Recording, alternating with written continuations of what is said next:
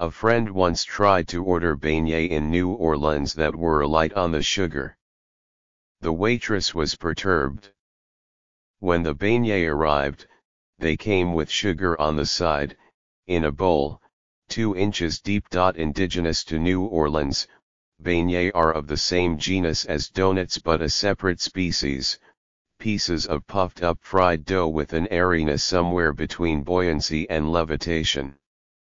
They leave drifts of confectioner's sugar in their wake. Matt Pace, who grew up in New Orleans East and moved to New York a decade ago to make a life as a painter, started frying up his hometown treat at outdoor food markets in 2014 under the name Booqoo Beignet.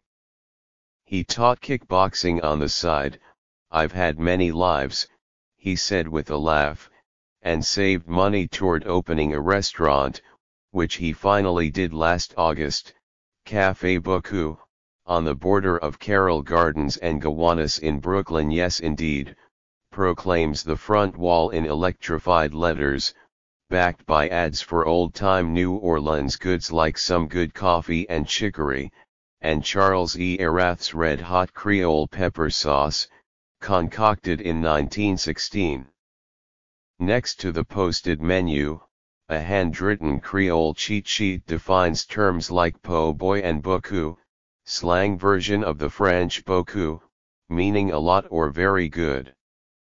Neon bright big shot sodas, typically found only in stores down south, line the counter. Mr. Pace's menu has expanded to include mac and cheese rich from a roux spiked with crystal hot sauce, first bottled on Chapatula Street in New Orleans, and larded with crawfish tails. Here, too, is jambalaya crimson from tomato paste, with buried nubs of chicken and smoky andouille. The rice is swollen and clingy, drunk on chicken broth and vegetable stock, thick enough for a spoon to stick straight up. The heat kn, full force is sanctifying. Gumbo starts with a simple roux of butter and flour and the holy trinity of onion, celery, and bell pepper. Sweetness leaches from shrimp, heat from andouille. Okra is banished. "I had a very traumatizing experience with okra in childhood," Mr. Pace said. "We're not friends." Instead, he thickens the dish with file, ground dried sassafras leaves, a legacy of the Choctaw tribe in Louisiana. There's just enough of its camphor undertone to bring dimension, without smacking of medicine. These dishes are relegated to sides on the menu, but they were my favorites. The po' boys are more low-key in flavor, built on bread shipped from Leidenheimer Baking Company in New Orleans, not always in peak condition, but when it is, a lovely compact of whisper-thin crust that fissures at the touch and an interior half-air. They're pretty sandwiches, belying their blue-collar origins in New Orleans's 1929 streetcar strike.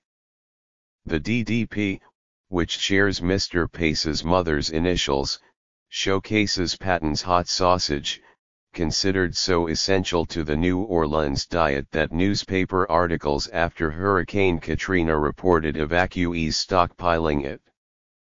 A white remoulade muffles some of the sausage's sting, crispy onions splinter nicely under the teeth. The Versailles, layered with fried catfish, carrots, and pickled cabbage and slaked with a sauce of satsumas, mandarin oranges, and chili, calls to mind the sweet-sour tang of banh mi.